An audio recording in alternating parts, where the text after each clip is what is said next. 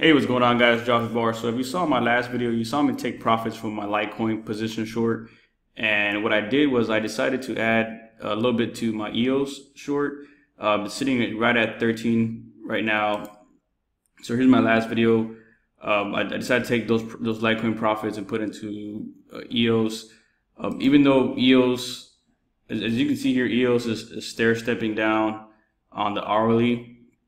And this is the level here. So EOS is showing weakness, as you can see how I already wicked down, and I'm expecting it to break this level. Even if you go to the 4-hour chart here, here's the wick, and once it breaks the 1300 level, I mean the 13 level, I don't really see any support coming down, maybe to like 127, 126, but it's already short weakness. But this is important because if you look at Bitcoin, here we go. Bitcoin's still at 6.5. It's been going sideways the whole time, but like in my last video, Litecoin and EOS continue to lose against Bitcoin. With the article Ugly Old Goat wrote 2 days ago that the BitMEX alts continue to lose Litecoin.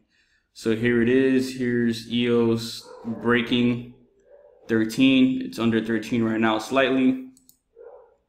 Let's go back to the chart here with EOS.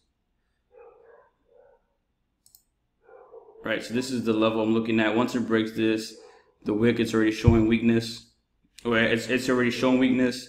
I don't really see where the support's gonna come. Maybe 127.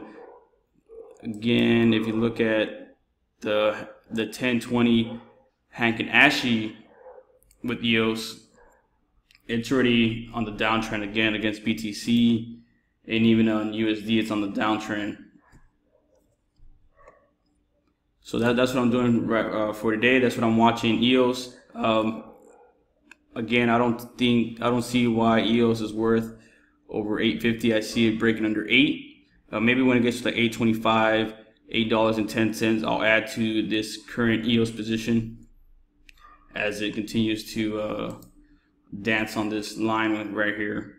But that's what I'm looking at today, and hopefully when it does break 825, 810, I'll add to it with expecting it to go under $8 again. So like, comment, subscribe, let me know what you think. But until then, short it.